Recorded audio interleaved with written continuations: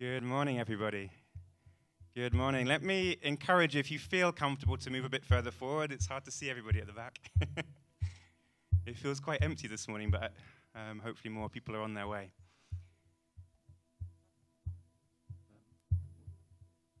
Good. Let me encourage us to stand together as well.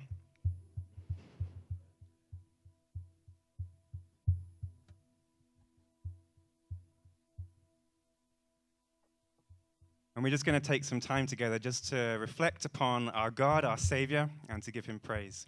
So let's just spend a few moments in quiet to prepare our hearts.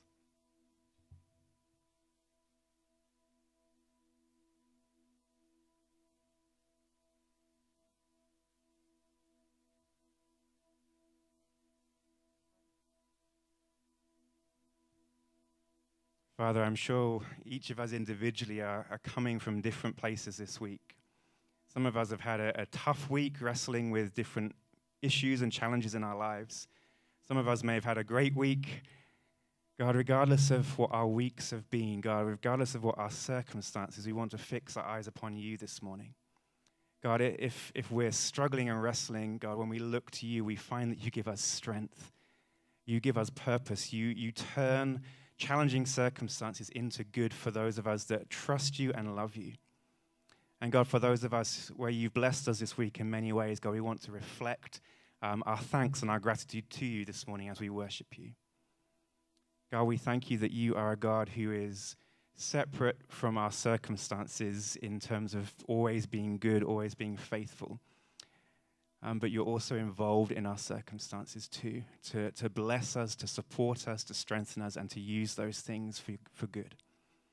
We lift you up this morning. We ask that our hearts and our minds would be focused upon you, that you would accept not the words we sing and the way we sing them necessarily, but God, that you would accept the heart that is behind them.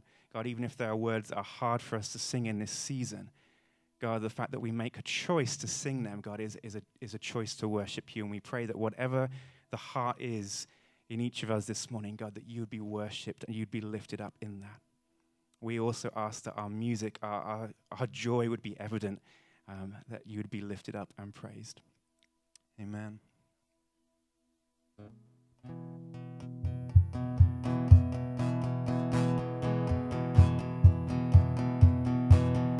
Our God is for us, he never fails. He goes before us and lights the way. And every step he will lead us on. Our God is for us, our God is for us. He fights our battles, we overcome. And when we're weak, he carries us. There is no mountain he cannot move. Let's go back to the beginning. Our God is for us. You can clap in front. God is for us, he never fails. He goes before us and lights the way. And every step he will lead us on. Our God is for us, our God is for us. He fights our battles, we overcome. And when we're weak, he carries us. There is no mountain he cannot move. Our God is for us. Our God is the God who saves. He'll never change. He's more than able to make a way. And I know he's breaking through. God is for us, we cannot lose.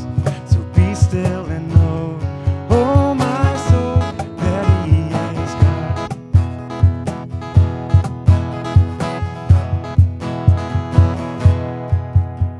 No higher power, no greater love. He rules the heavens, he's here with us. Until the end, our hope will be, oh, our God is for us. Our God is the God who saves. He'll never change. He's more than able to make a way. And I know he's breaking through. Our God is for us, we cannot lose. He's the God who saves, he'll never change.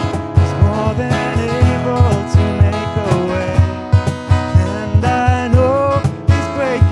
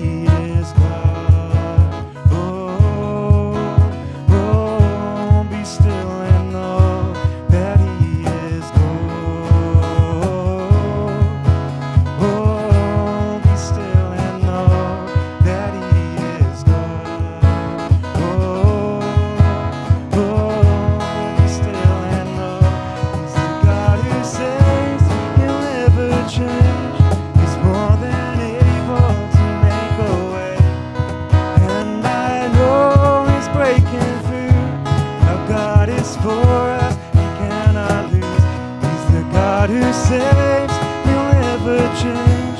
He's more than able to make a way. And I know He's breaking through. God is for us, we cannot lose. So be still and know, oh my soul, that He is God.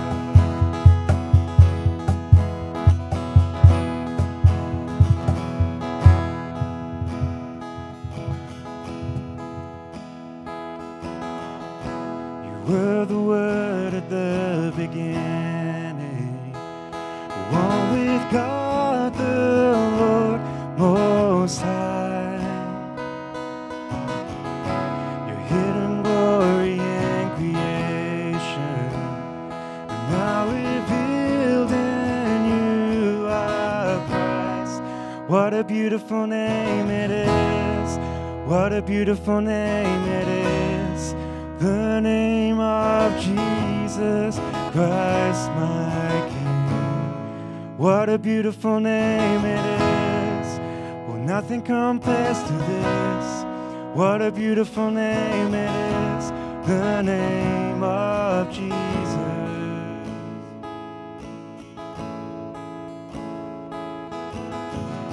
You didn't want heaven without us. So Jesus, you brought heaven down. Oh, sin was great, your love was greater. What can separate us now? What a wonderful name it is. What a wonderful name it is. The name of Jesus Christ, my King. What a wonderful name it is.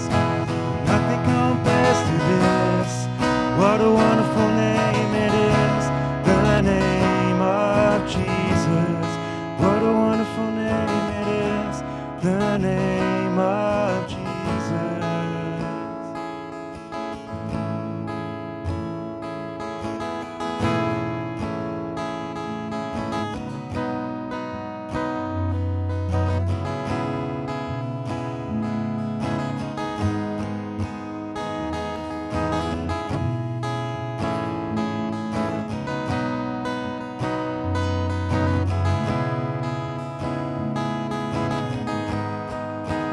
Death could not hold you, the veil tore before you. You silenced the boast of sin and grave. The heavens are roaring, the praise of your glory. For you are raised to life again. You have no rival, you have no equal. It's now and forever, God, you reign. Yours is the kingdom, yours is the glory, yours is the name above all names. What a powerful name it is. What a powerful name it is. The name of Jesus Christ, my King.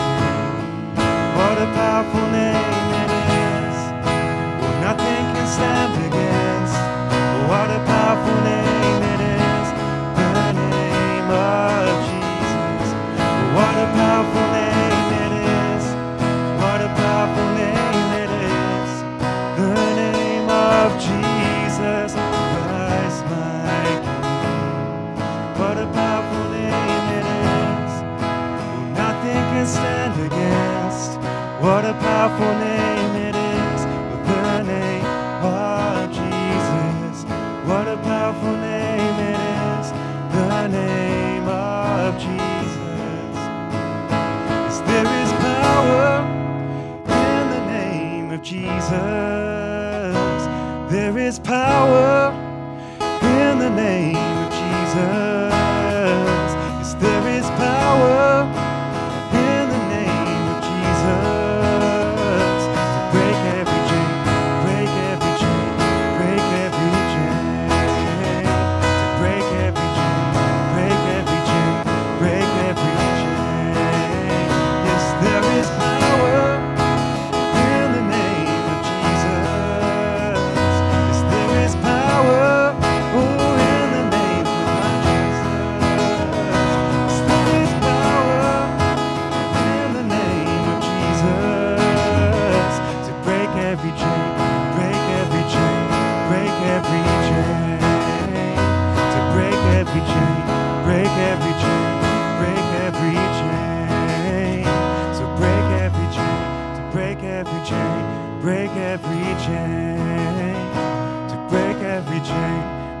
every chain, break every chain.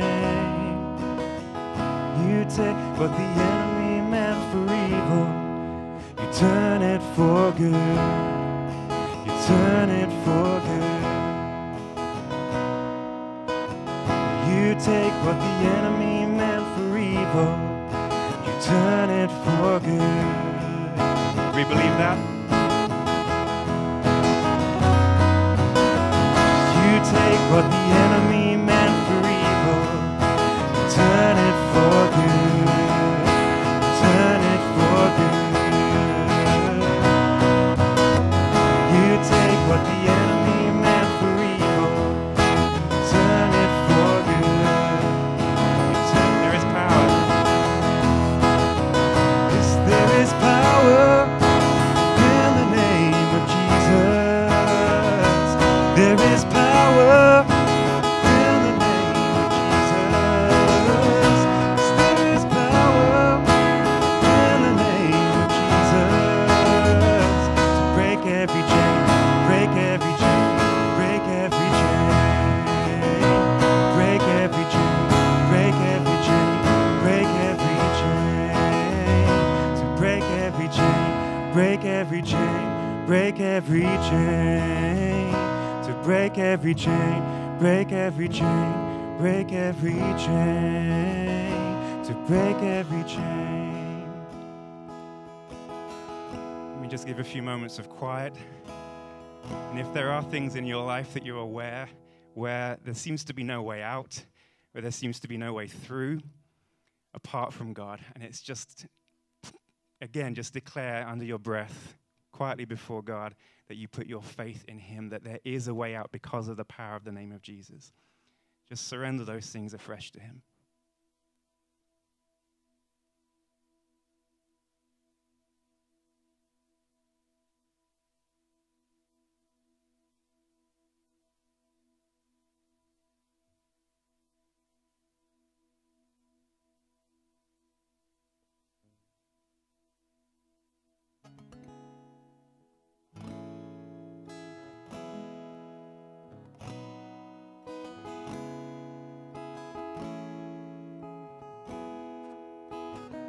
Just declare, You take what the enemy meant for evil, you turn it for good, you turn it for good. As you take what the enemy meant for evil, you turn it for good, you turn it for good. One more time. As you take what the enemy meant for evil, and you turn it for good, you turn it for good.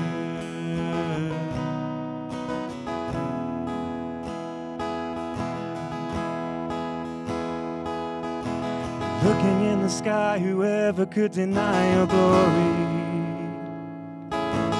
Gazing into space, how small the human race appears. Seeing you in all your majesty, I wonder how it could be that you delight in me. Lord, you are an amazing God. Lord, you are an amazing God. Lord, you are an amazing God, and I love you. I love you. Out of everything, no other God or King is like you. Powerful and strong, yet tender is your song to me. Knowing the extent of all my sin, however could you be pleased to pour your love on me? Oh, Lord, you are an amazing God.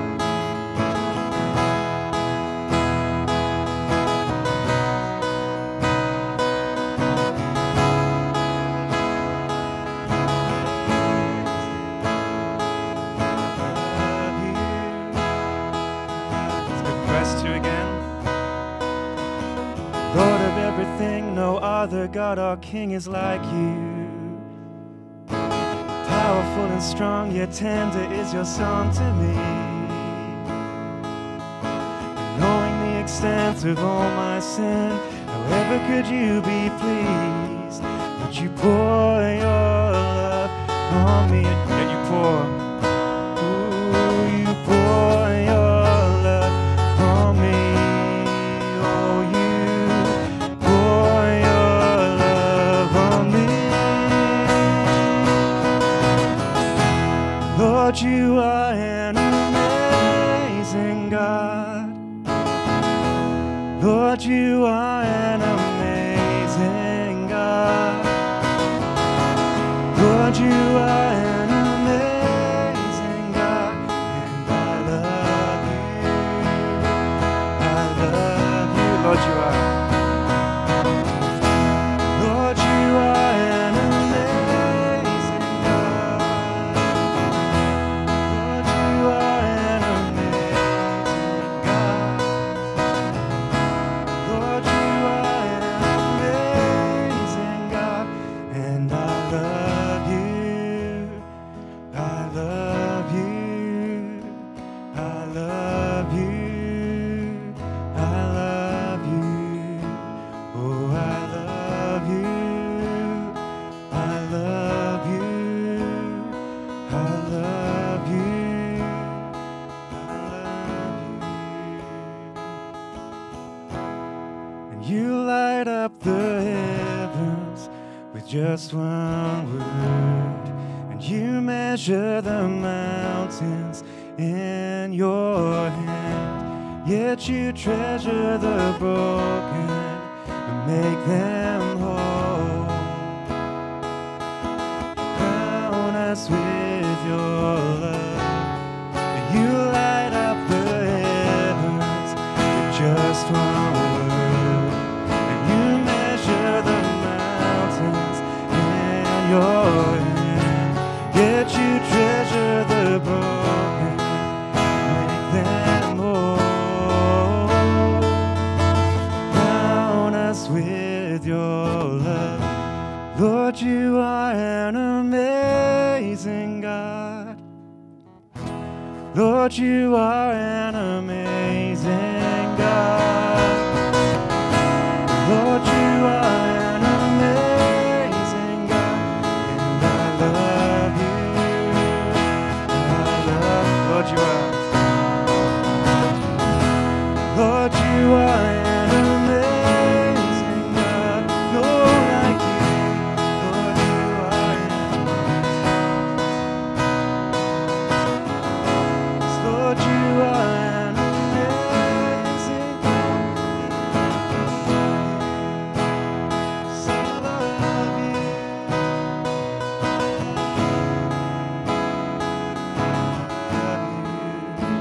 Oh, I love you. I love you. I love you.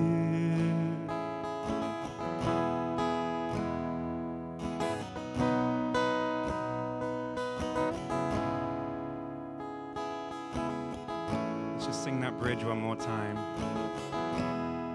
You light up the heavens with just one word, and you measure the mountains in your hand. Yet you treasure the broken and make them whole. You crown us with your love. You light up the heavens with just one word, and you treasure the mountains in your hand. Yet you treasure the broken and make them whole. You crown us with your love. You crown us with your love.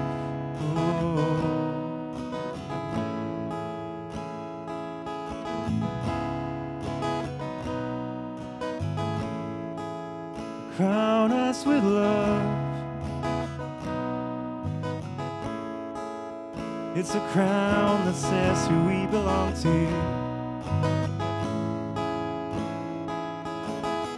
It's a crown that tells of our worth, not because of what we've done, but because of what you've done for us. Oh, you crown us with your love. Lord, you are an amazing God.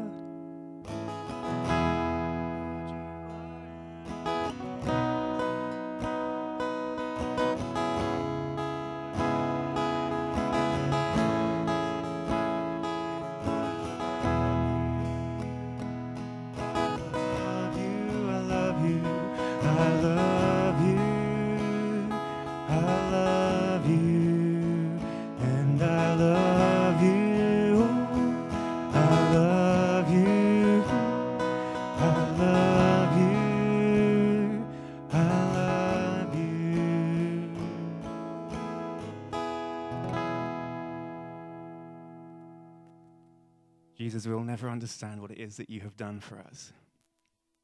God, we know it's a complete and full deal that you have won. You said it is finished. There is nothing else to be added to it. It is done. And yet we know so often we can struggle to fully understand that.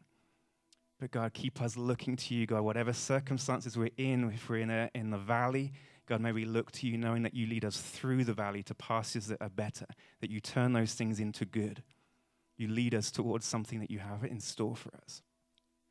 And God, if we're in a season of great joy and blessing, God, we know that's not because we deserve it. It's because you are good. You are love. You are faithful. Let us give you the praise, God. Let us give it back to you. Let us never lose sight of who you are and who we are only in you. God, we love you. We thank you for what you've done. Help us continue to fix our eyes upon you this week. Amen.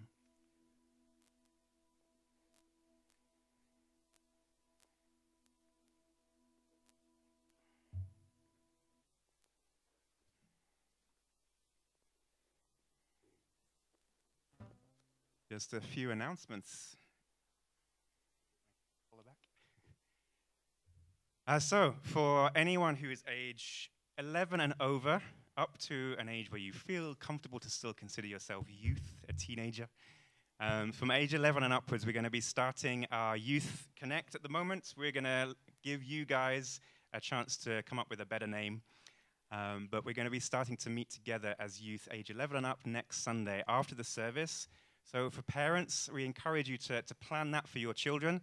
It might give you a chance to go out as parents. Maybe you can get together as groups of parents to go out for lunch somewhere nearby and come back at 2 o'clock to collect your teens. From 12:30 after the service until about 2 o'clock, we're going to meet and we'll have food for the youth as well. So if you want more information, come and speak to us. The plan is at this stage is going to be every other Sunday after the service. So not every week, but every other Sunday we'll get together, and we also want to try and plan some other fun events to bring the youth together, maybe on a Saturday sometime in the month. But this time for the youth is really going to be focused on building connection with each other, learning what it is that God has to say about us through his word. So I encourage you to come along next week. The Men's Connect, Men's Bible Study, is going to start next Saturday. Saturday the 2nd. 2 weeks, yeah. 9 o'clock. Are we at City Grill? City Grill. Okay. So at the Primavera City Grill, which is right by Avia Torello. So if you don't know where that is, we'll make sure, come and speak to Bill or myself, and we'll make sure you know where that is. So men from 9 o'clock. It's a kind of a restaurant. We'll buy breakfast, and we'll each pay for our own breakfast and have a time of fellowship there together. This is the same Saturday. Sorry, I'm getting confused with my dates. The year's going too fast, but not that fast. So again, in 2 weeks' time on Saturday, you may have heard of Lou and Nathan Fellingham. Actually, just by coincidence, we've done quite a few of their songs. They're Christian songwriters. We've done quite a few of their songs this morning, and we have another one we're going to conclude with, which is a version of a classic hymn, And Can It Be, that's been rewritten. And they are doing a live concert. We won't be watching it live just because of the timings, but we're going to show it here on a Sunday on the screens, kind of have a chance just to come together. And their concert this time is focused on, losing my voice, is focused on hymns.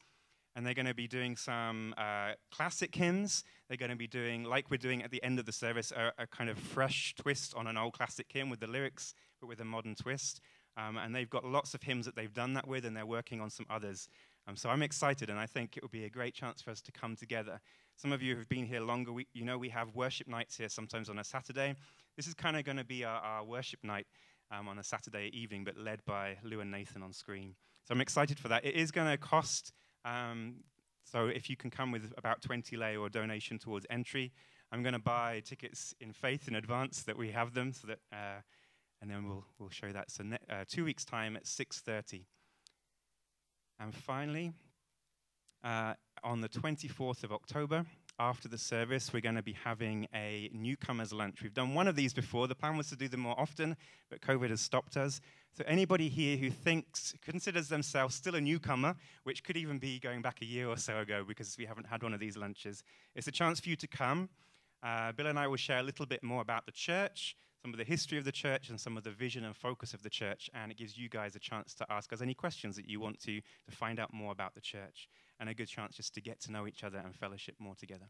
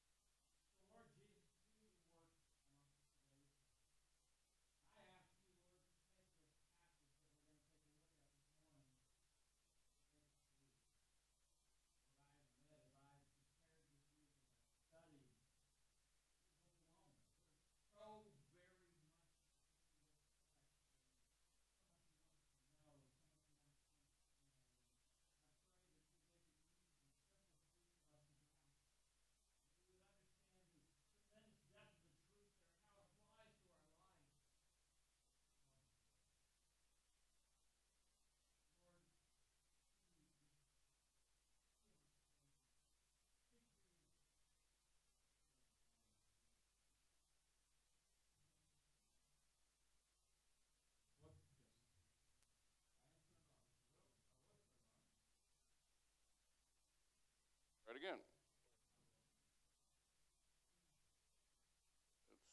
Am I on? Okay, it's blinking. I don't know if that means the battery is low on it or not. Maybe you can see if somebody can find a battery in the office there or something if we need it. I think there are 2 AA's.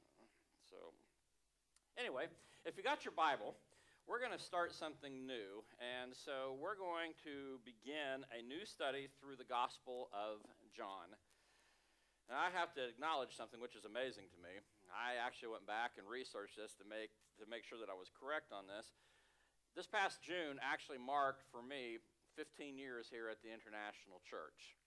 And during those 15 years, believe it or not, we have never actually taken Matthew, Mark, Luke, or John and actually studied through it.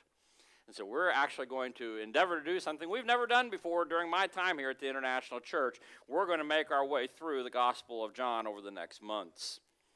But in reference to that, I'd like for you to take your Bible and turn to the very first chapter. John chapter 1. We're going to start in verse 1. We're going to make our way through verse 18, and I think you'll see there's an awful lot here by God's grace, and through His Spirit, we will be able to make our way through this text today. I think my mic just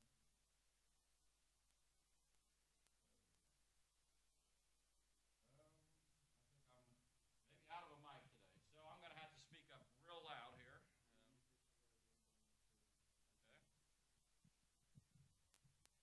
All right. Just a bit. You know, technology is great when it works, but when it doesn't, we have to make do, don't we? Well, what I'd like for you to do is, do we have a couple batteries there? Maybe we can try that. All right, I appreciate your patience. I know this means that God's got something wonderful in store for us. Only Satan would work this hard to keep us from getting into it, right?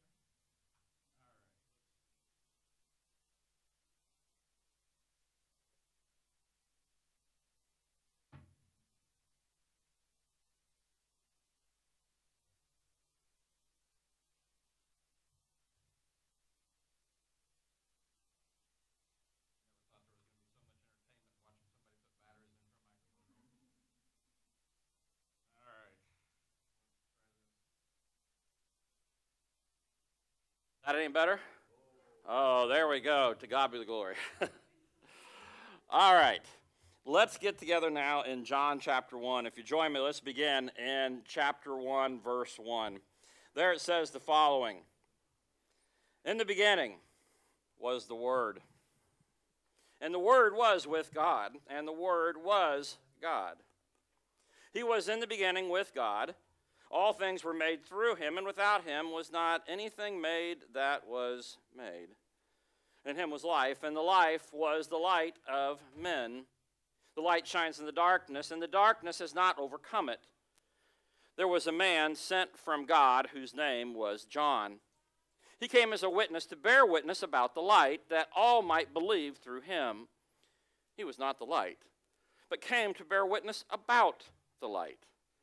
The true light, which gives light to everyone, was coming into the world. He was in the world was made through him, yet the world did not know him.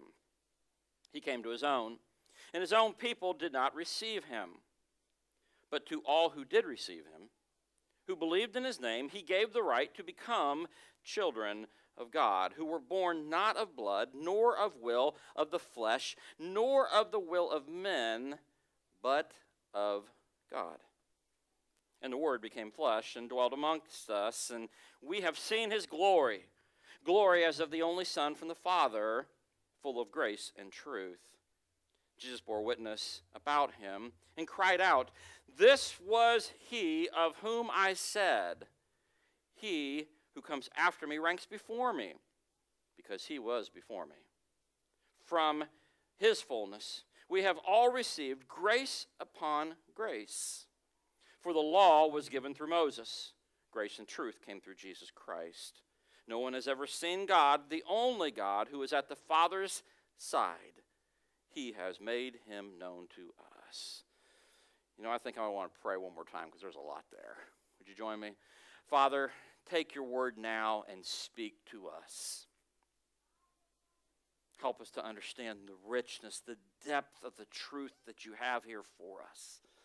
And help us to respond to it in unity. God, may your will be done in our lives.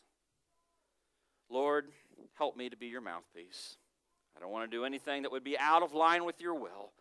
May the words that I say be easy to understand. May they communicate truth, and may Jesus be exalted. And we pray this in Jesus' name. Amen. I want to ask you a question. How many of you like Coca-Cola? Nobody? A few of you? How many of you actually drank a Coke? Okay, there you go. We got a lot more hands. You ever taken a bottle of Coke or had somebody take that thing and shake it all up? What happens when you shake it up? Pop that lid off. It is a mess, isn't it? I mean, it sprays all over the place. It's quite a sticky experience. You know, I got to explain as we get into this text that it's kind of how I feel a little bit. As we get into this, there's so much there that only by God's grace are we going to be able to make our way through it and try to come up with something that's actually going to apply to us that's going to make some sense. I know as I studied through it, as I dug into the truth of verses 1 to 18, it kind of felt like trying to take a drink, if you will, out of a fire hose. I don't know if you've ever had the experience of seeing firemen fight a fire, but you know those big hoses that they attach to the truck and they try to fight the fire with? Boy, if you ever try to take a drink out of one of those, not only could you probably not take a drink out of it, it'd probably blow you down the street. I mean, it's truly amazing how much truth there is here, the depth of what God has given us here. And that's kind of how I feel this morning as we dig into it. There is an awful lot in this text, but by God's grace, we're going to make our way through it. And what I fear is that we're probably just going to scratch the surface, but as we scratch the surface, even in scratching the surface, I hope that we'll get just a sense of the truth of what God wants for each one of us this morning. You know, Matthew, Mark, and Luke, in their Gospels as they wrote them, it's interesting the way that they wrote them because they really focused an awful lot upon the events of Jesus' life, what Jesus did.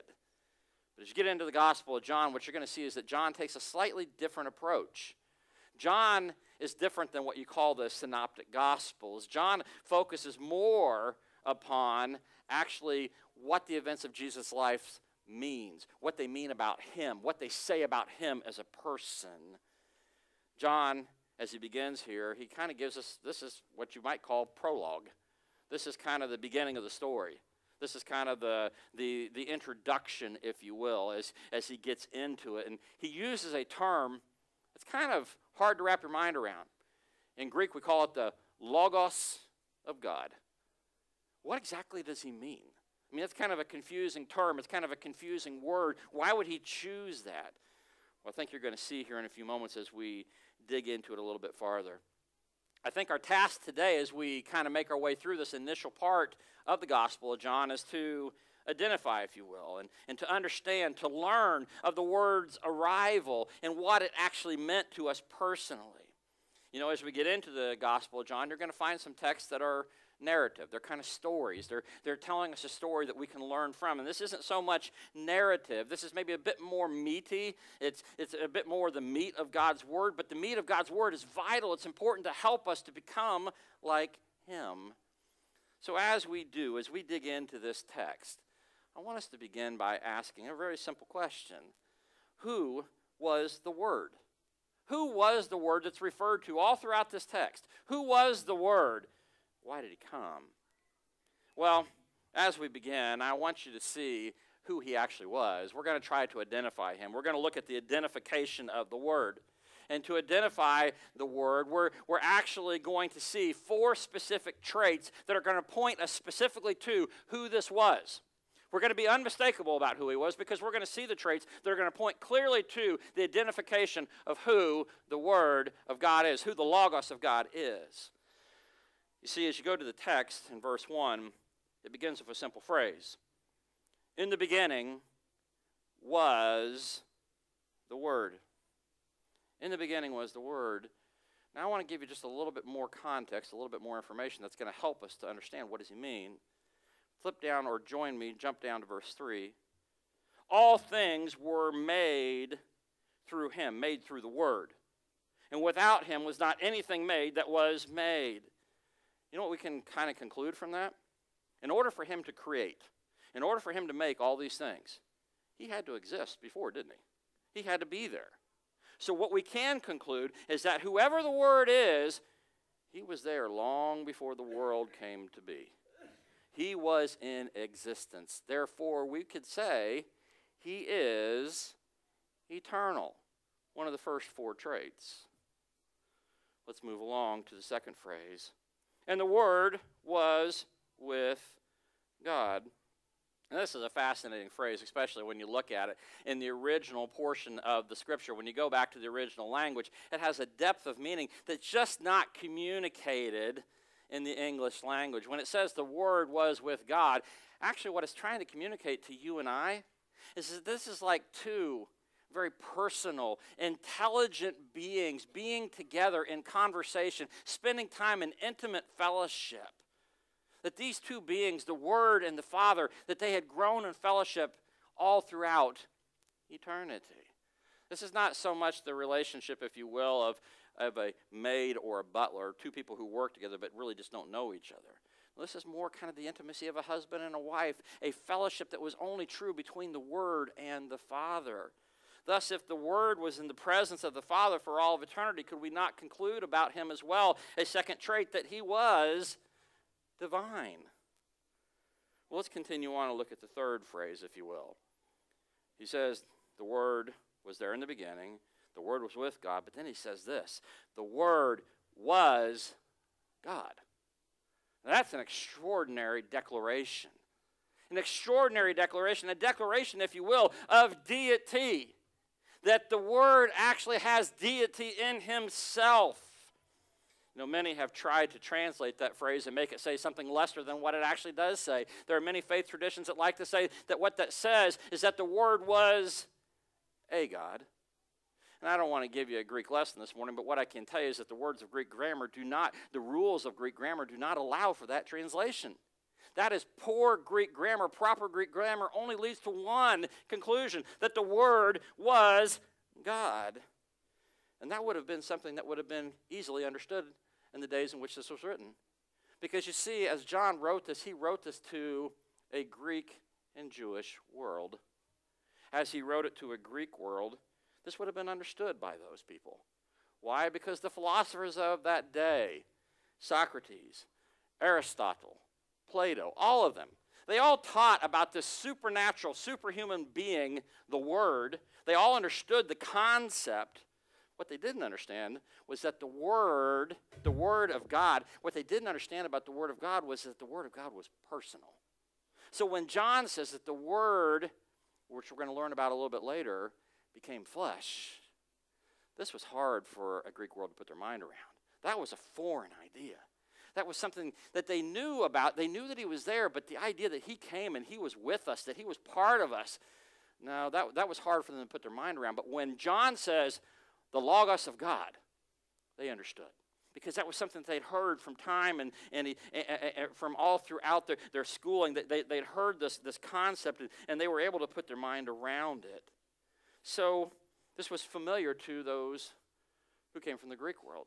But can I suggest also that this was familiar to the Hebrew mind as well? That this is something that was taught all throughout the Old Testament. You might say, Pastor, why do you say that? Well, in Psalm 33, the psalmist actually declares that it was the Word who created everything that we see. That it was the Word of God who created the world, Psalm 33:6. We also know, if you flip with me back now to Genesis chapter 15, I want you to see this speaking about Abram. God, if you remember, he calls him to come to the land of promise, and as he calls him to come to the land of promise, he meets with him on different occasions. And I want you to see one of the specific meetings that he had with him.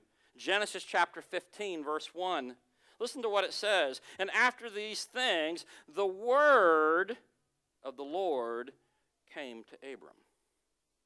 Clearly, Abraham would have understood what that meant. The Logos of God was meeting with him.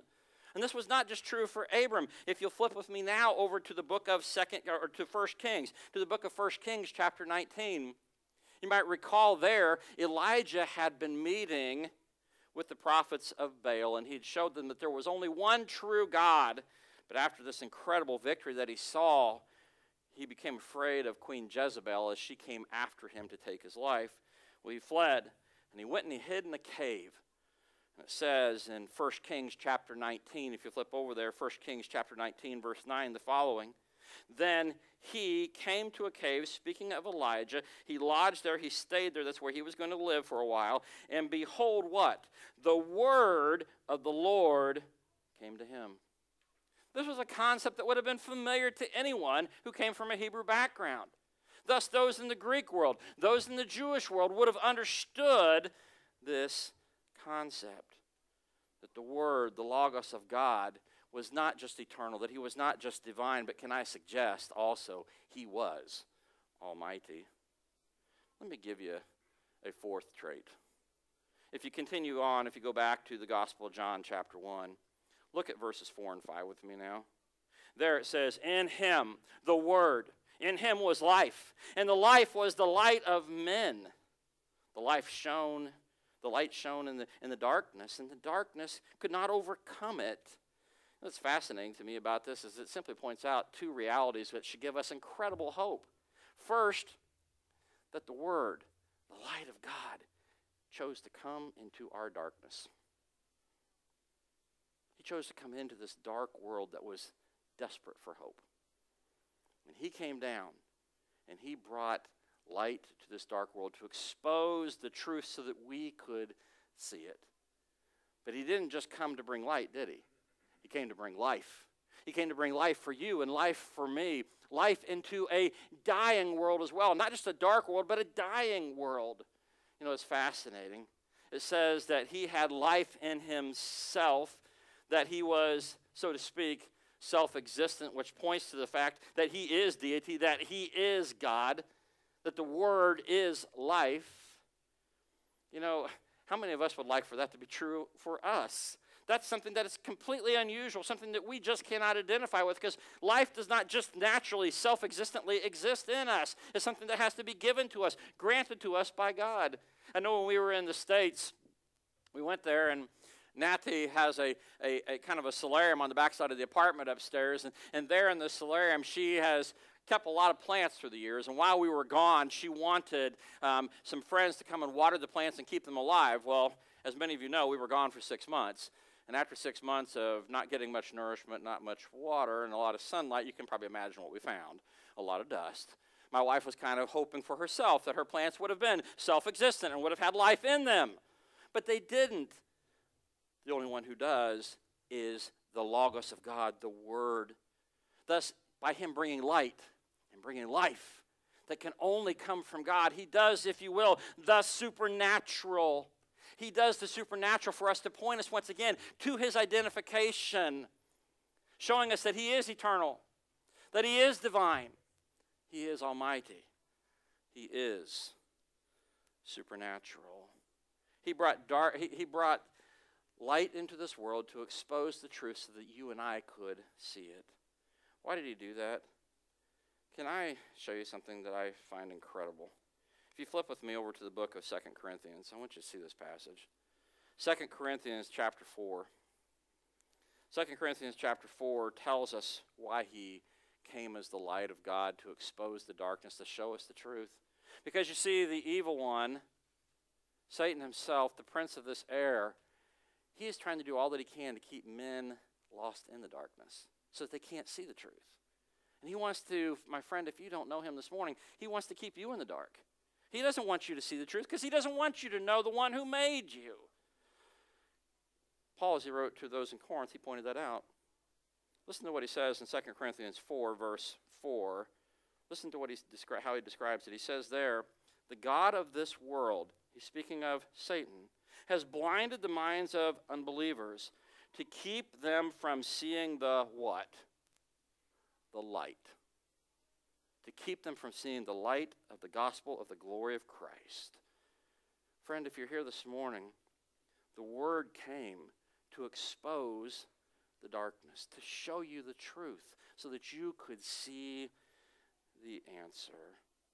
So let's see if we can't identify once and for all clearly who the Logos of God is.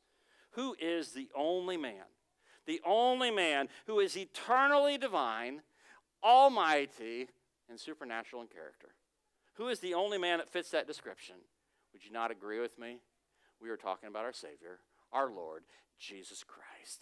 And amen to that. Amen that he is who he is, that I am is I am.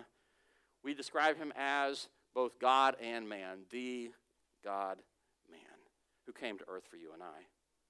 Now let's talk about, now that we've identified who we're talking about, let's talk about the function of the Word.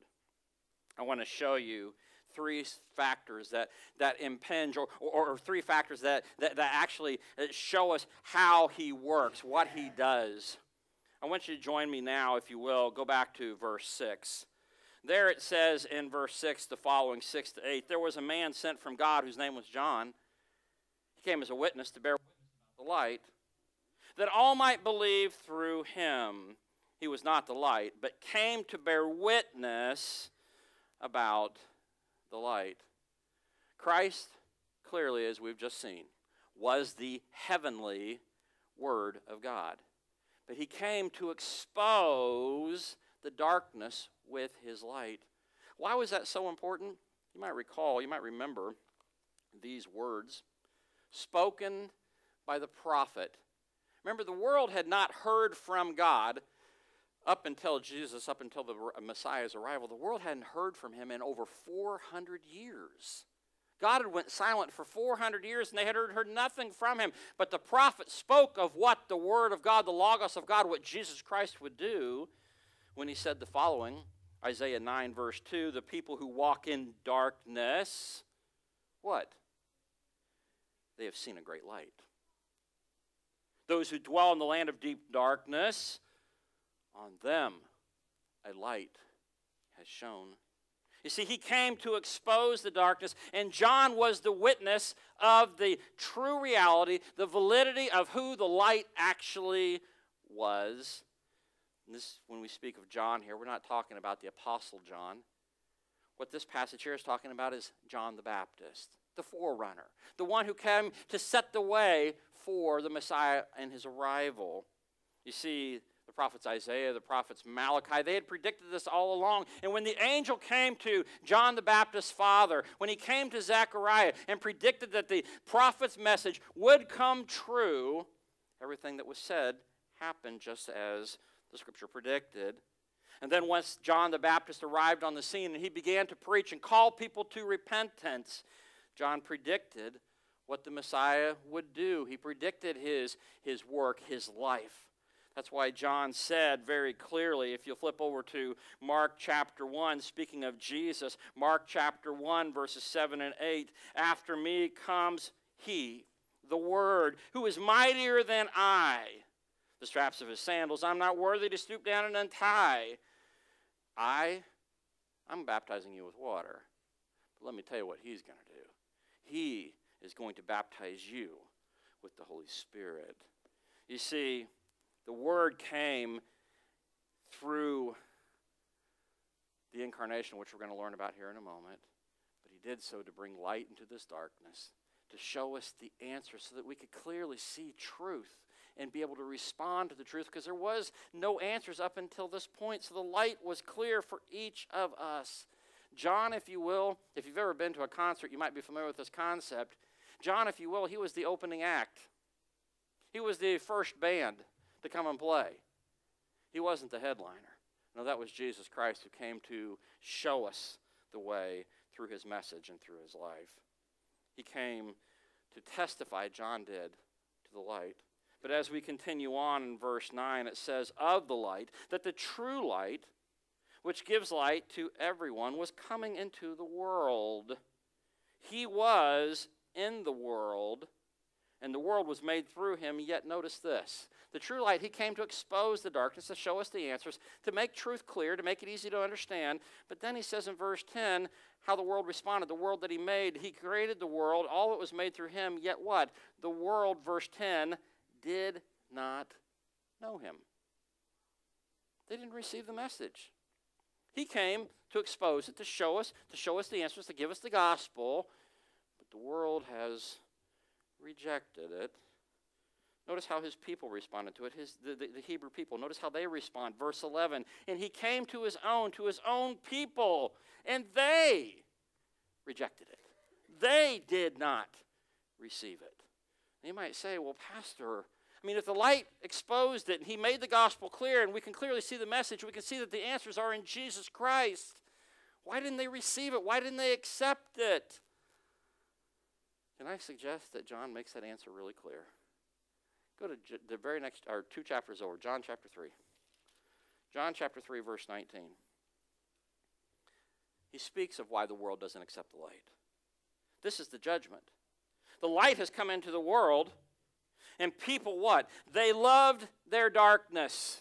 They loved their life. They love their sin. They love what their life is like right now. They don't want it to change. They don't want to be transformed. They don't want to follow Jesus. They love their darkness rather than light because their deeds, their life, the way that they're living was evil. You see, that's the reason why people reject even what the light shows them. But blessed be our Lord and Savior Jesus Christ, because he's given hope to some. He's given hope to a remnant who will believe, who will accept, and not reject the message that the light makes clear. How do I know that? Go on to verse 12. Go back to John chapter 1, verse 12. But to all who did receive him, who believed in his name, he gave the right to become children of God. I think it's important to point out there, and I know you hear this over and over again, that every man, woman, and child who's ever been born is a child of God. Friends, can I suggest to you, once and for all, can we put that to bed? Children of God are those who believe in his name. A child of God is one who follows him. It's not someone who follows the prince of this air, of this world. He says, but to all who received him, who believe in his name, he gave the right to become children of God, who were born not of blood, nor of will of the flesh, nor of the will of man, but of God.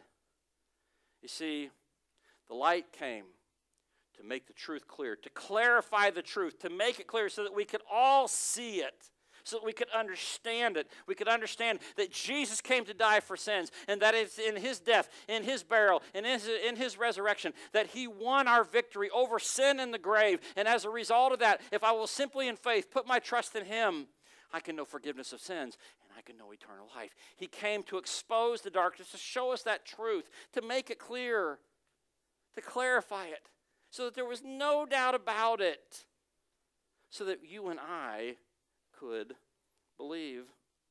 Why was it that John was a witness of the light, and the light clarifies the truth?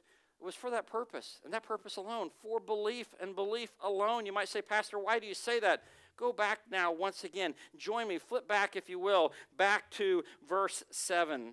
He says there, speaking of John the Baptist, that he came as a witness to bear witness about the light. But what does he say?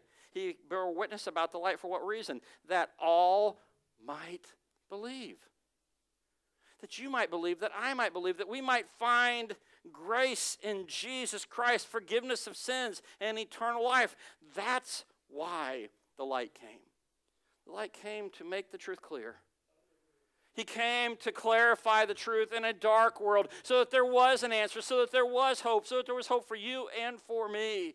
And he did so that if we would simply believe, we could become, as John says, his kids, his children. That's the function of the Logos of God. That's the function of Jesus Christ, the Logos of God. He came to expose the darkness, to show us the way, so that if we would believe in him, we could know life. I want you to see evidence that John didn't just know that, but he believed it with all of his heart. You see, as he wrote the Gospel of John, as he will later write his epistles, 1 John, 2 John, 3 John, that was his whole purpose in writing them, was to expose the truth so that you and I could believe. Flip, if you will, to John chapter 20. John chapter 20, verse 31. Listen to how John describes his purpose for writing the whole gospel. John 20:31, these are written, this book is written, this gospel is written so that you may believe that Jesus is the Christ, the Son of God, and that by believing you may have life in his name. If you were to look at 1 John chapter 5, verse 13, you'd see a very similar statement that he makes there concerning the first epistle that he wrote. That was John's purpose, to bring people to belief, to bring people to the knowledge of the gospel, to bring people to the place where they could find forgiveness of sins and eternal life. That was the whole purpose, the whole function for the word even coming into the world, to expose the truth, to expose our deeds, to expose our sin, and to show us the answer that can only be found in the gospel. Friends, can I suggest that the true light has made the truth of the gospel clear. There's no murkiness anymore. There's no darkness veiling it. It is clear. It has been exposed. It is clear in his word. The true light has shown us the message, has shown us the good news of the word of God, of Jesus Christ. He has made it clear so that everyone can receive it. You can receive it. I can receive it. Here's the question. The question is simply this, friends. Do you believe it? Do you believe it? Not just simply with lip service. Not just simply with your mouth.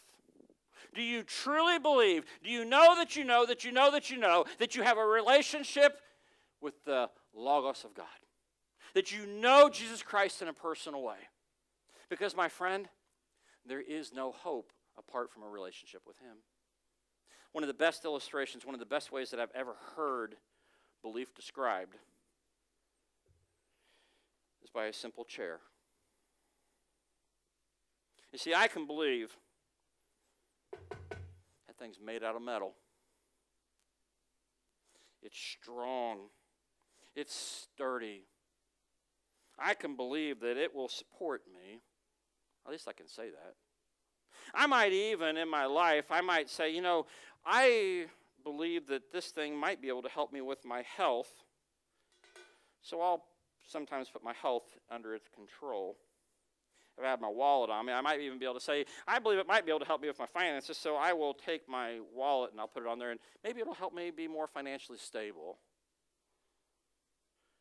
I can trust it with different elements of my life, but do you know the only way I can truly prove that I truly believe that that stool can do exactly what I think it can do?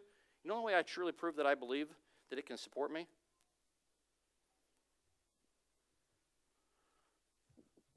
I got to take a seat. Friends, if you believe, if you truly believe that Jesus Christ is the Logos of God who came from God to expose the good news to you, to give you hope, to give you eternal life, if you truly believe that, if you are truly following him, you will put your life completely, 100%, your health, your finances, your future, you will put it under his control. That's what belief is. So, my friend, my question once again for you today, do you truly believe it? Do you truly believe it this morning? Do you believe that Jesus Christ is the Logos of God who came to save your life? Let me show you, finally, as we conclude, one of the most important, if you will, concepts in all of Scripture. I want to talk finally about the incarnation of the Word. The incarnation of the Word. There are three things I want you to consider about it. That's a big term, a big concept to put your mind around. But there's three things I want you to consider. First, you're going to see the first thing I want you to consider if you jump down to verse 14. In verse 14 it says, the Word, Jesus Christ, the one we've identified, the Word became flesh, and he dwelt amongst us, and we've seen his glory, glory as of the only Son from the Father, full of grace, full of truth. Friends, can I suggest to you that this is one of the most unfathomable truths, one of the hardest truths to put your mind around in all of human history? The fact that God of God became man. That he came down to this world to be part of this. That's incredible. That the infinite became finite. That eternity entered time.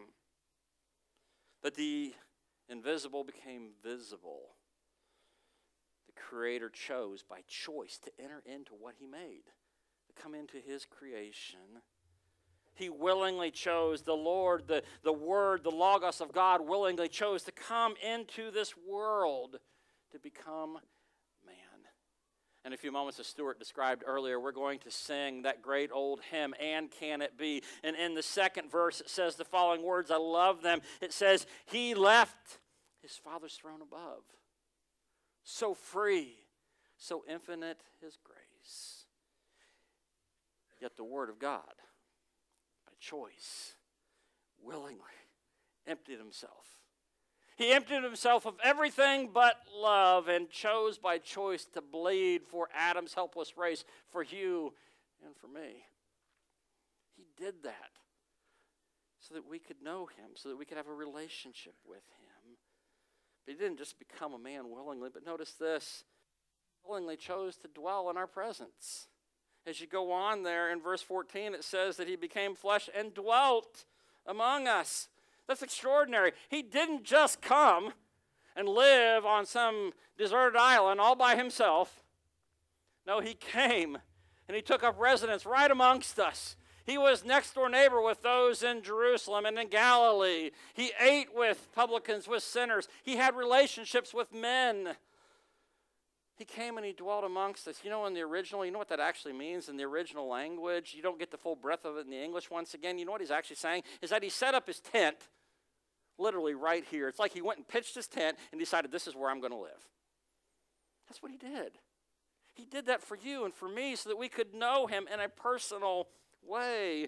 And he didn't just come and dwell amongst us. He allowed us to actually experience his glory, to see him for who he is, God of God, who took on flesh, to experience the one who made us in a personal way. Peter, James, and John on the Mount of Transfiguration in the Gospel of Matthew chapter 17, they experienced that firsthand. But can I suggest that you and I can experience it firsthand as well? You might say, Pastor, how is that possible? Can I show you? Flip over to 2 Corinthians. 2 Corinthians chapter 3. This is extraordinary. What hope there is in this passage.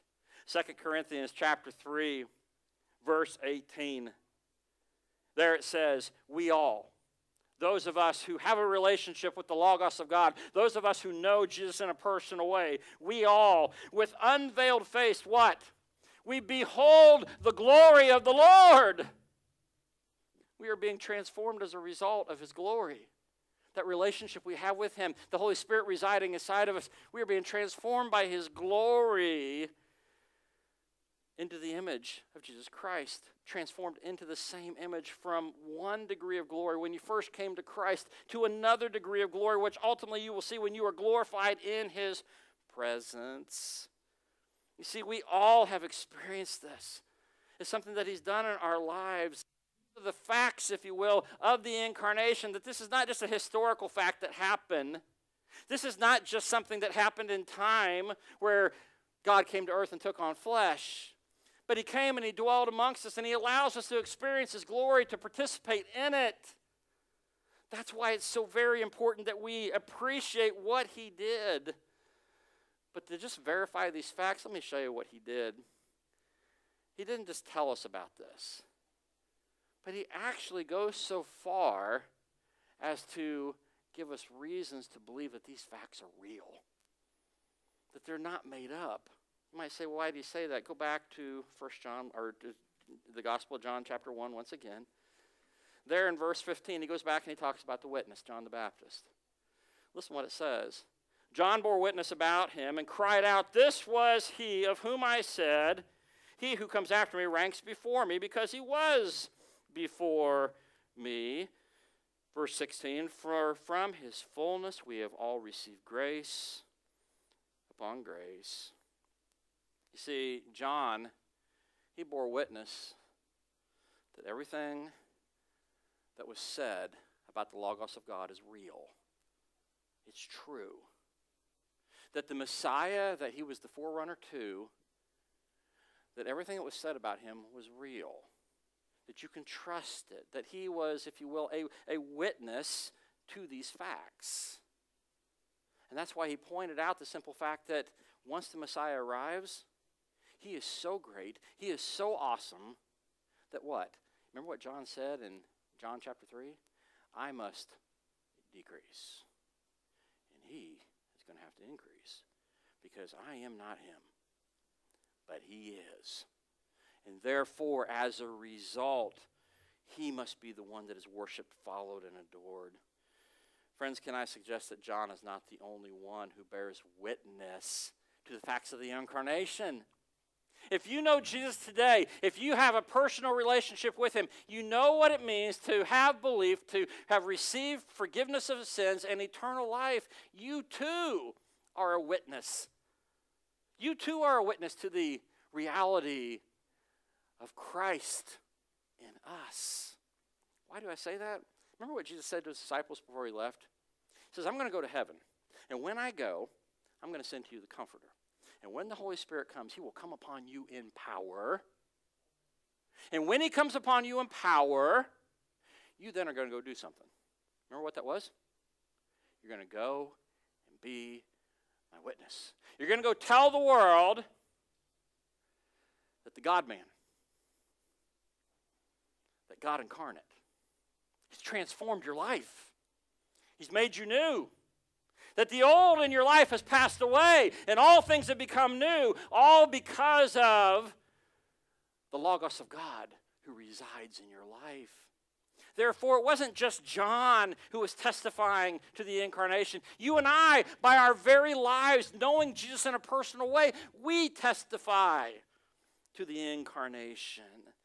And as a result, the facts of the incarnation being tested as true by the witnesses who have witnessed it, you and I, John the Baptist, they now can provide the impact that God wants them to provide in our life. What is that impact? Look with me now at verses 17 and 18. John chapter 1, verses 17 and 18. For the law was given through Moses, grace and truth came through Jesus Christ.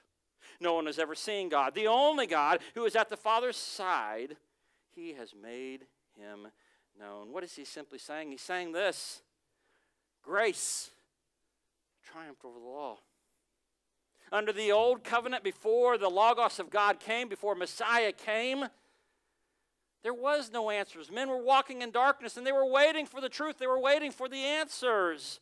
When he arrived, grace once and for all, it triumphed where there was no hope. You might say, Pastor, why do you say that? If you will, join me and flip over to Romans chapter 3. Romans chapter 3, verse 20. Romans 3:20. There it says in verse 20, for by works of the law, this is the law that God gave to Moses on Sinai. By works of the law, no human will be justified. Why is that? Because the law was never intended to justify us. It was intended to do what? Look at the next phrase. Through the law comes the knowledge of sin. It was there to show us that we are sinners in need of a Savior. But praise be to God. Verses 21 and 22 follow, because it says in verse 21, but now the righteousness of God, the grace of God has been made manifest apart from the law. Although the law and the prophets, they were borne witness to, the righteousness of God has come to each one of us through faith in Jesus Christ for all who believe. You see, the facts of the incarnation that are witnessed by you and I, that were witnessed by John the Baptist, the impact that they were made to, the way they were supposed to impact our life is simply by this, to show us our sin. To show us the darkness that we are living in, to show us that we are in need of a Savior. And as a result of seeing my sin, I now can see the light. I was blind, but now I see. I can see the light, and as a result, I turn to Him and I find hope. I find forgiveness. I find eternal life. You see, that's the glory of the incarnation, that Jesus came where grace triumphed over law and truth brought clarity to the darkness, where Jesus could boldly proclaim that I, the Logos of God, am the way. I am the truth, the life. And you nor I can go to the Father, have a relationship with him, except through the Logos of God, through the one who came to be hope for you and I, the one who came, the God-man, through the incarnation to bring hope into this world. So friends, can I ask this question as we conclude this morning? Have the testimonies, and I'm talking about, when I say testimonies, I'm talking about your testimony, if you know Jesus. The testimony of John the Baptist that points to the reality that the Logos of God is real. Have the testimonies about the facts of the incarnation that we pointed to, that he came and he dwelt amongst us, that he took upon flesh, that we've all experienced his glory. Have the testimonies that prove that the facts of the incarnation are real. Have those testimonies had their life-changing impact in your life? Has it changed you? Has it caused you to know that you know that you know that you know that you know Jesus in a personal way? Friends, I don't take it for granted in a room full of this many people that there are people here who may not know him. And friend, if that is you today, make certain you're calling. Jesus tells us in the Word to check our salvation, to be sure that we are in him. So friend, this morning, do you know that you know Jesus? Do you know that you have a relationship with him? Well, let's tie this up. How should the arrival, person, and work of Jesus, the Word, the Logos of God, how should it impact our life? Well, if you don't know him, if you don't have a relationship with him, the first way it should impact your life, friend, is he wants to bring illumination into your life. He wants to illuminate the truth. He wants to show you the truth in the darkness so that you can see your sin, so that you can also see that there's hope in Jesus. And once you see that hope, that's when he wants to come into your life if you will receive him. Behold, he says, I stand at the door and knock. And anyone that opens the door, I will come into him. I will dine with him and he with me. I will have a relationship with him. Those who receive Jesus, those that believe in him, will have a relationship with him. And he's come to illuminate the dark, to show that to you. But he doesn't just want to do that. Because you see, if you open the door and he comes into your life, he wants to bring transformation to your life. He doesn't want to leave you like you are. He wants to change you. Just like we pointed out a few moments ago in 2 Corinthians chapter 5, verse 17, he wants to make you a new creation. He says, remember, behold, anyone who is in Christ, he is a new creation. Everything has changed. The old life, the life that I used to live, the old patterns, the old habits, they're gone. The old has passed away. The new's come. Friend, he wants to bring illumination into your life, but he also wants to bring transformation into your life. He wants to change you. He wants to make you like him.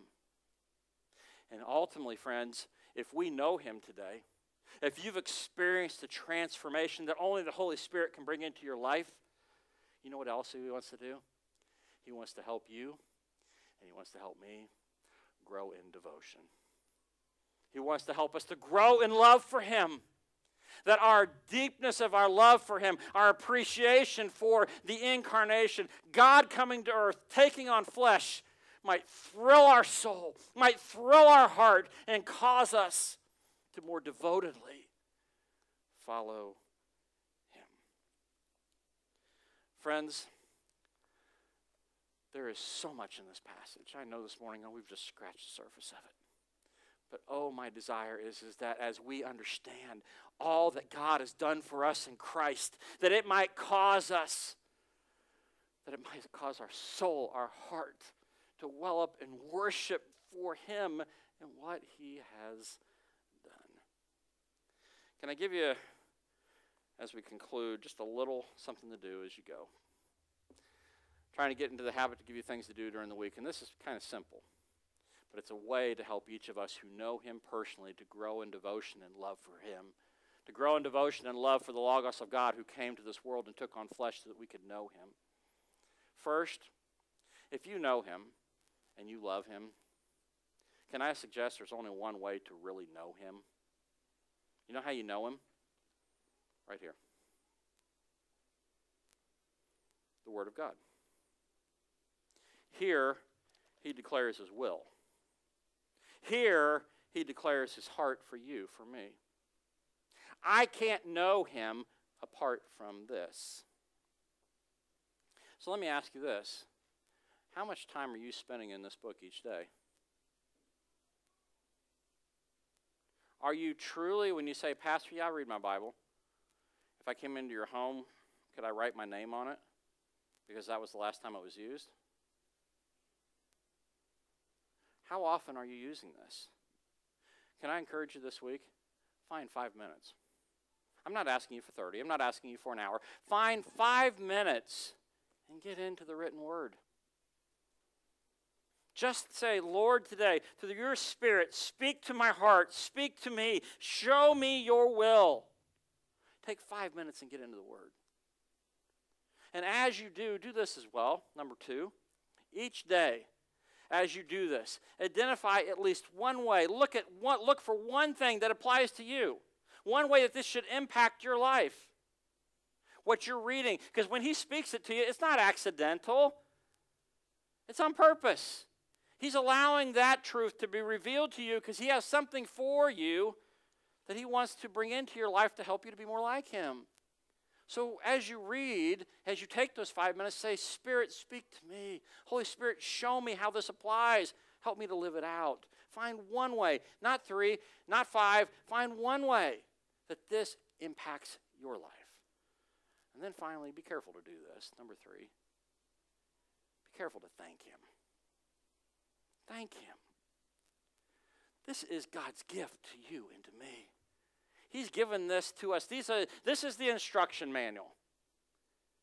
This shows us how to live life and to live it in a godly way, to live it in a way that pleases him. Thank him for it. Every single time he shows you just a little bit more. He gives you just a little bit more of a glimmer of his glory. He gives you a little bit more of an understanding of who he is, a little bit more of an understanding of what he wants in your life and in mine. Say, thank you, Jesus. Thank you for showing me your heart, your will for me. So this week, I'm not asking you for a lot. 5 minutes a day. Find one application and live in thanksgiving. Thank him for what he has done. Oh, the glories of the incarnation of God. The fact that God became man for you and me. I hope that it thrills your soul as it thrills mine. Would you stand with me? I want to pray real quick. Father, thank you so very much for your word. I thank you for the truth that you've exposed us to this morning. I pray that as we have listened, as we have learned, I pray that our hearts have been thrilled by it. I pray that we have been drawn to you. We've been drawn to your glory, and it's caused us to want to know you more, to want to know you and follow you more deeply. And Lord, I pray also for my friend who maybe has never fully, truly believed, who has never fully received you. Lord, might today be the day of salvation for them, I pray. And I ask this now in Jesus' name. Amen. I want to ask you to have go ahead and have a seat. I'm going to ask, if I can, real quick, if I could have Charles and Samantha and Christopher. Are you going to go get him? Okay. If I could have them come this morning. We have a special thing for them as we finish our time together this morning, and then we're going to sing. Many of you who know Charles and Samantha know that over the last months, they have had a wonderful new addition to their family. Little Christopher has come into their home, and as he has come into their home, it has blessed their home. I'm sure they would probably say that it's probably even helped them grow. I know my wife and I could say the same, that as the girls came into our home, it helped Natty and I grow to be more like Jesus as well. But this morning, they have openly confessed that they want to give Christopher back to Jesus.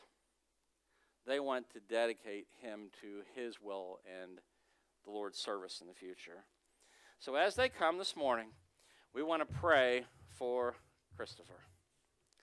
Christopher, you are a blessing, buddy. And we want you to know as a church that we love you and that we want to do everything we can to show you Jesus. As they come confessing that they want Christopher to know and to follow Jesus, can I also suggest that that says something to you and me? It was once said, and I don't want to get into the debate on what's right about it and what's wrong about it. Somebody once said that it takes a village. Can I suggest to raise godly children? Yes, it takes moms and dads who love Jesus, but it also takes a church. It takes men and women who love Jesus who say, you know what? Not only do I want my kids to follow him, but I want other kids as well. So I want you to do all that you can to be an encouragement to this dear couple. I want you to pray for them. And when they have needs, they don't have to look elsewhere. Here at the International Church, we're going to be right there to help. So I want to pray for Christopher. After I pray, I have a blessing for him. And I hope that each one of you will do all that you can to help them as they endeavor down this road, as they go down this new journey with Christopher, leading him to the Savior, so that one day we can all celebrate as Christopher becomes an instrument for our Lord Jesus Christ and for his glory. Amen. Lord Jesus, we pray for Christopher. We pray that your Spirit would work heavily upon his heart, that the truth of the Word of God, the Logos of God, the truth of Jesus, might become very real to him soon. That he would understand what it means that Jesus, God of God, man of man, came to this world to die for him, so that his sins, they could be forgiven, they could be covered by your blood, and that as he puts simple trust, belief in you, faith in you, that you've promised him eternal life. Our prayer for Christopher, Lord, is that you would come into his heart and life, and that you would transform him. Lord, I pray for us as a church that you would help us. As brothers and sisters, Lord, might we be an encouragement to this dear family. Might there never be a moment that they feel like they have fallen through the cracks. Might there never be a moment that they feel like people don't care. Might we be true brothers and sisters, united in mission, and might we encourage and build them up. And Lord, might the end result be, as we watch Christopher grow, that we see Jesus at work, that we see you glorified. So Lord, we pray for Christopher. We pray for Charles and Samantha. We pray for them that you might equip them, that you might equip them in every way to be able to shepherd Christopher's heart, to lead him to you, to help them to see Jesus in their home. So Lord, be glorified in this family, we pray. And we ask this now in Jesus' name. Amen. Christopher, I've got something for you. And I don't know if you're going to fully understand this, but I hope one day this will be a joy to your heart. Our hope, our prayer for you is the same hope and prayer that Moses had for Israel many years ago. Our hope for you, Christopher, is that the Lord will bless you, that he will keep you, that he will make his face to shine upon you and be gracious to you all your days, that the Lord will lift his countenance upon you, and that he will give you peace all the days of your life that he allows you to have. That's our prayer for you, Christopher. And we pray that Jesus will have his way in your life and that you will become a mighty warrior for our Savior. Amen. We have a little something for you guys this morning. Got a few things in here. Hopefully that will make Christopher very happy. We also have something in here that we hope will be an encouragement to you guys as well. My wife, over the last years, some of you are interested in it, come and talk to us about it. We can get you a copy of it as well. She wrote a book about our story of adoption and about our girls, and we hope that it'll be an encouragement to you guys. And so we hope that God will bless you guys, and that we will celebrate soon our new little brother in Jesus. God bless you guys. Make sure that you take time to encourage Charles and Samantha and Christopher. Would you stand with me now? Stuart's going to come and he's going to close us in a song. I hope that you guys have been encouraged this morning. As we focus once again upon this song, I want you to focus, as I said, upon that second verse. I want you to look at those words. Matter of fact, let's just take a real quick second before they start to sing. Look at the words of that second verse. He left his Father's throne above. The Logos, the Word of God, he did that for you. He did that for me. He left his Father's throne above. He came to the world and he took on flesh. He did it so free, so infinite. He did it with his grace, his love for you and me. He bled for Adam's helpless race, and he did this so that you and I could know him. So as you sing, reflect upon all that we have learned this morning, and might it cause you to worship him with all of your heart.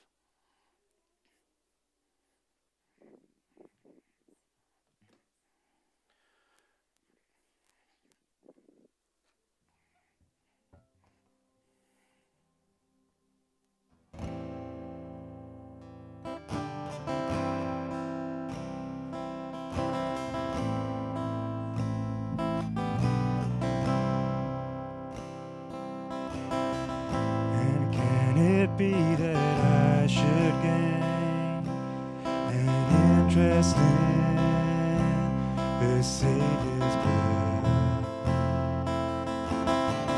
that he for me who caused his pain, for me into death pursued. Amazing love, how can it be that thou, my God, should die for me? Amazing love, how can it be that thou, my God, should die for me?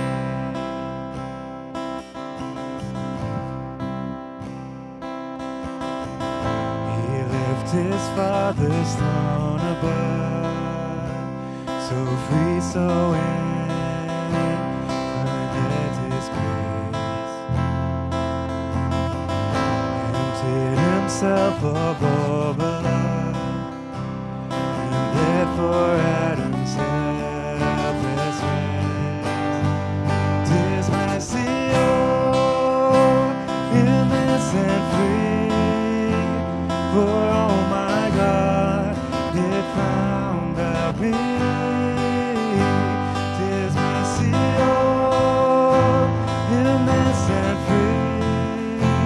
For oh my God, it found out me.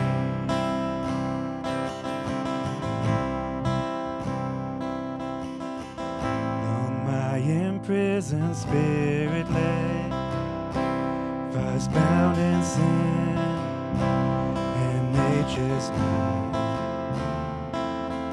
I diffused the quickening ray. I woke the dungeon flame real light. My chains fell off, my heart was free. I rose and forth and followed thee. My chains fell off, my heart was free, and I rose and forth and followed thee.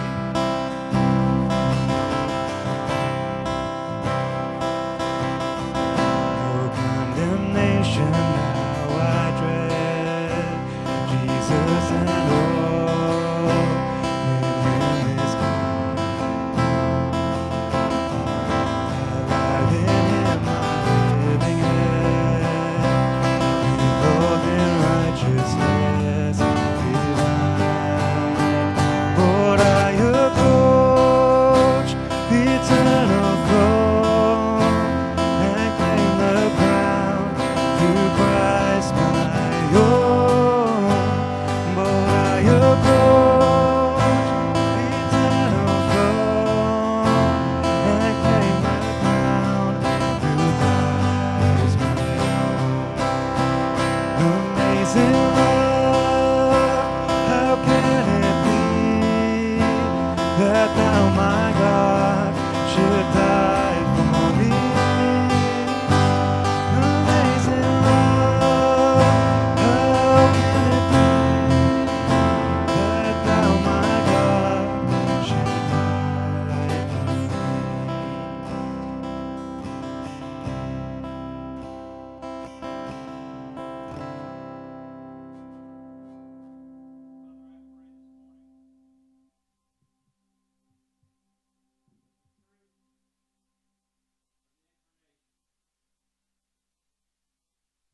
pray that that truth